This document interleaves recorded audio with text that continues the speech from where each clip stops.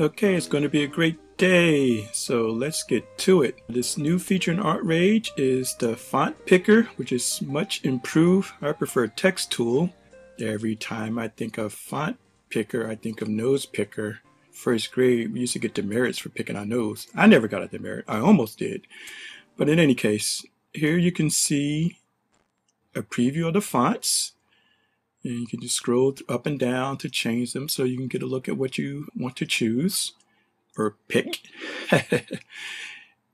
You know, these are all my fonts, so you are not going to have the same fonts on your computer. So right now I'm just showing off, so I should probably stop that and move on to other things and show you this in action.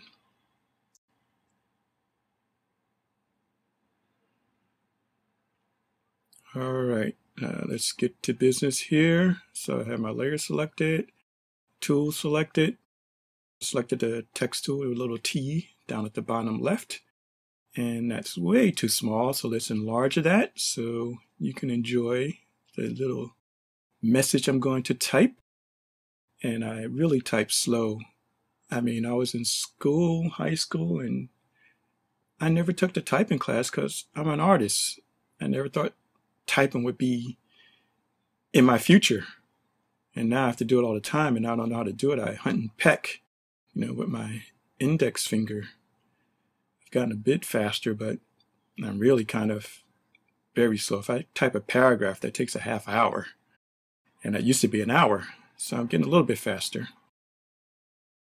So in any case, one of the things you can do now, the text, is that you can, and this is much better than the previous versions, because it was just terrible using the previous. I don't know what anybody was thinking when they created those.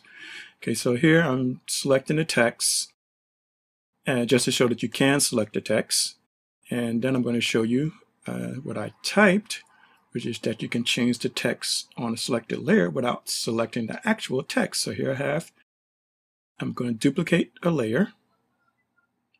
Duplicate, and it's already selected. I'm going to change the color, and you can see how everything has been affected without actually selecting the text. And this is a great time saver because most of the time you do have the text selected.